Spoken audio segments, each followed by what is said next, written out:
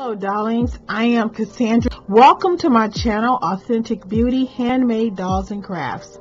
In this video, I'm going to show you how to attach your doll's head to her body.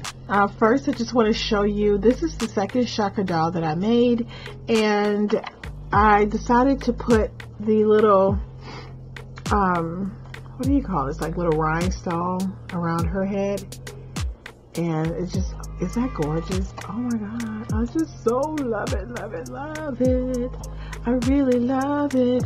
And for her neck, I put like the little rhinestone and the earrings. I wanted them to match. So anyway, we are going to, let me get her in focus.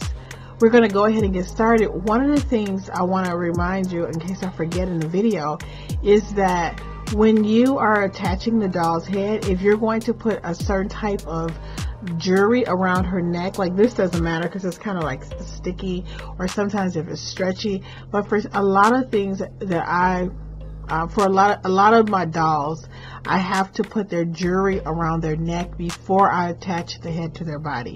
So if you're going to put something around your doll's neck that is a really snug fit and it's like, you know, like a bracelet or something really cute, you might want to go ahead and put it on before you ladder stitch the head to the body.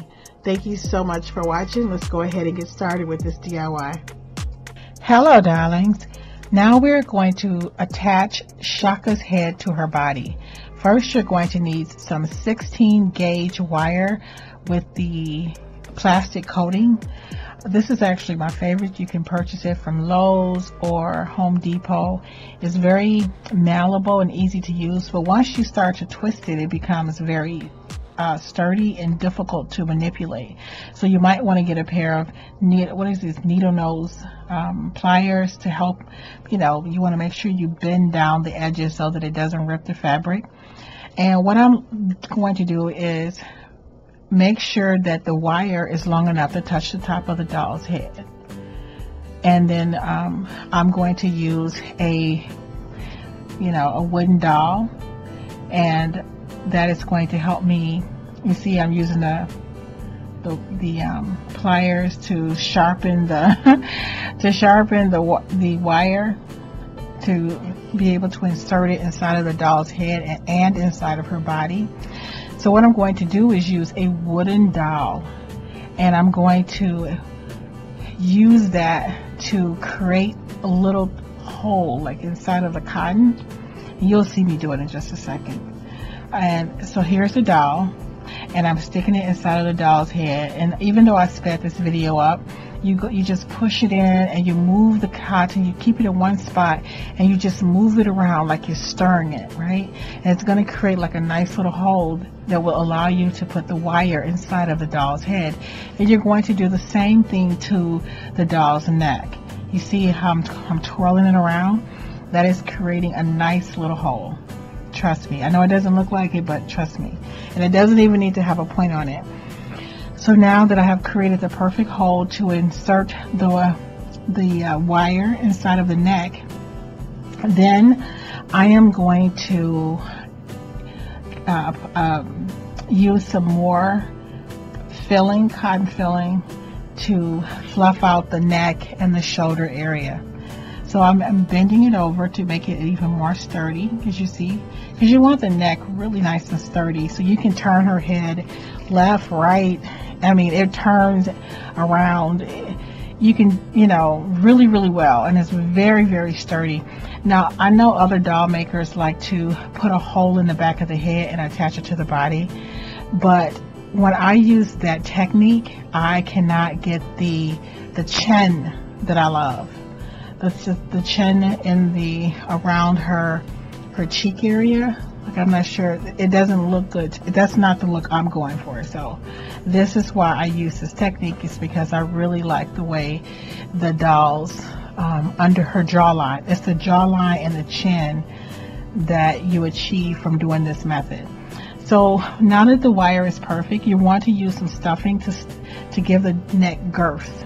So you want to make it really nice and firm and look perfect, because remember, this is probably going to be seen. Now, if you're going to use a necklace on the doll that is not stretchy, this is a good, once you have the girth of the neck that you're looking for, you should go ahead and start putting the neck, like the necklaces on. I'm using stretchy bracelets, so I didn't need to do that. Now I am ladder stitching the doll's head onto her neck.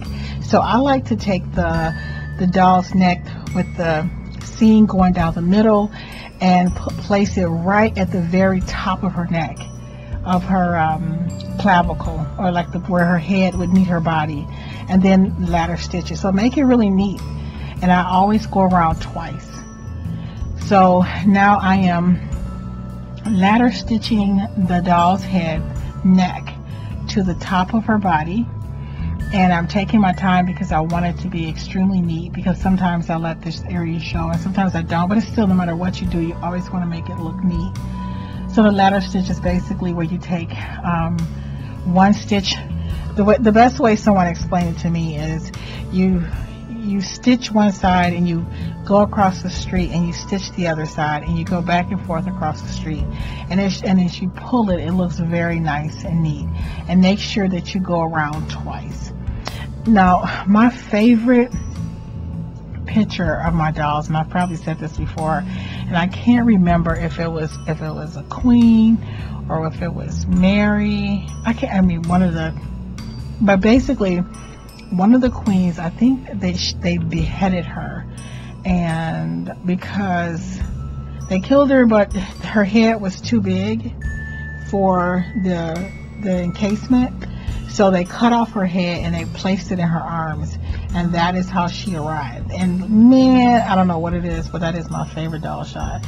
So once I make the body, I think of every doll I've ever made, I always have a picture of her holding her head. After reading that, because I thought it was so bizarre and entertaining and something just so deep about it. I can't even put words to it. So once you have, the head and the neck on perfect. Oh, let me tell you another thing. If you don't like it, if you need to stuff the neck a little bit more, or stuff the shoulder area, the clavicle area a little bit more, all you have to do is just take some little a seam ripper or some sharp, not even that sharp scissors. The scissors don't even have to be that sharp, child. And just go ahead and just, start over. You can start over. It's very user friendly, and it's very, very sturdy. And you also want to make sure that you're using a doll needle, like a needle with some, fight to it. A needle that's sturdy and strong and can take some abuse. Because even with a good doll needle, I think they call them doll needles, usually after I finish one doll with the, because I usually use a firm needle for sculpting and for attaching limbs. When I finish that doll, the needle is probably like it's already like in a banana shape a little bit, you know what I mean, like a little crescent shape. So you want to use a firm needle, and you also, and I should have said this first, make sure that you're using nylon thread, the type of thread that you would use. I think they call it like carpet thread, but it's not a fabric thread. It's called nylon thread. You definitely don't want to use regular thread when you're attaching any of the limbs to the body. Another thing is, don't decorate your doll's face before attaching her head to her body, because you'll need to manipulate her and you'll misplace her earrings, her eyes, her lips. I was excited, and I think I had made another doll, and because I'm doing this for my YouTube channel, I'm always thinking about what the thumbnail is going to look like. So I thought, well, she needs to have like earrings and a nose, and a mouth, and I want her to look decent for her thumbnail. But it's very impractical to put her lips on and to put their earrings on. And I found a new technique to put the lips on, which is to actually use some fabric glue, which works wonderfully. But the only downside to it is if you put the lips on and you decide later that this is not the look I'm actually going for, you won't feel happy about it. I mean, you won't be able to change it. Like the thing that's beautiful about needle sculpting, about the ladder stitch method, is that if something isn't right, you can always replace it. But once you start using glue, it changes the texture of the fabric, and a lot of times you can't you can't replace it with something else. So I've tried to pull lips off with the glue, and it distorts the fabric. But if you use the thread, you can literally just nip the thread and it comes off perfectly. So as you can see here, we are coming to a beautiful closure.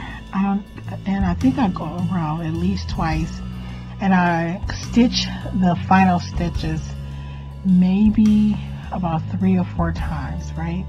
You see here, I'm just looping it to make sure it's nice and tight. Okay, so we have attached Shaka's head to her body, and look how it turns, and look how it bends. Isn't that gorgeous? Okay, tell me the truth. Isn't it? Look at her, she's looking at us. Hi, Shaka. Shaka, Shaka, Shaka, Shaka. Oh my God, isn't she cute? I love her so much. So now I am taking some bracelets that I bought from Walmart. I think they were, I don't know, like maybe $5, $6. And I'm placing them around her neck. One of them, the chain one, I really couldn't figure out how to attach it. I guess I could have attached like a little extra piece of chain, but I thought, it's not the big a deal. So I just attached it to one of the other pieces. Or I don't know if I decided not to use it. But because the pieces are stretchy, which I prefer, it's easier to see. Look, it's right over her head, really nice and neat. And if I ever wanted to change her necklaces to match her outfit, which I can easily do so. But this is more of like an art doll, so the way she looks is the way she's gonna look. But that is how you attach her head to her body and give her that. Look at those necklaces. Isn't that gorgeous? She has her necklace, her choker necklaces around her neck. So now this is the method I use for the other Shaka doll. I use the rhinestone strip. Actually, I bought this from Walmart as well. Maybe, I don't know if I bought this from Walmart or from Michael's. I can't remember, because it's sticky. It has a sticky back. And I just literally cut it and just tacked it on to her neck. Now, to make this more secure, you should probably use like a fabric glue or hot glue. But remember, if you use glue, it's a done deal. It's a commitment. I mean, otherwise you might have to replace her neck or something. So be careful with, like I said, with the glue, it's a whole different type of commitment.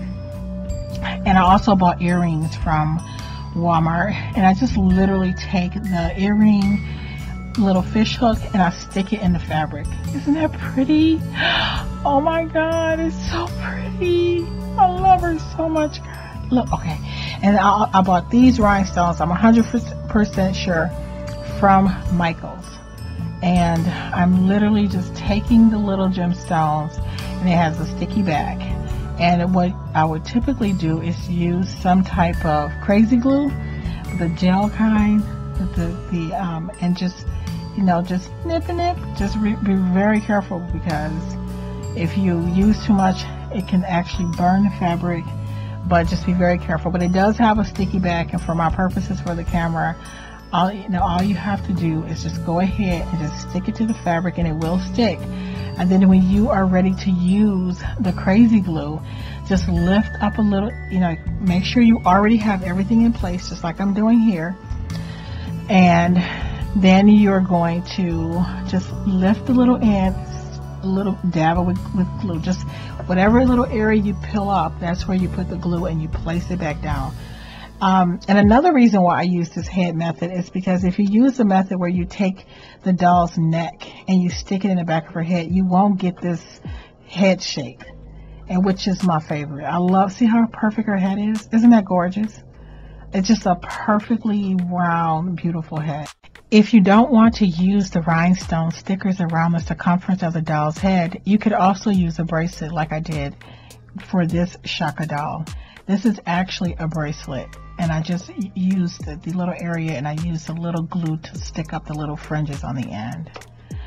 I really hope you enjoyed this tutorial on how to attach the head on your Shaka cloth doll. Thank you so much for watching. I know there's a doll inside of you who is dying to come to life, and only you can breathe life into her. Thank you so much for watching, and I look forward to seeing you in the next video.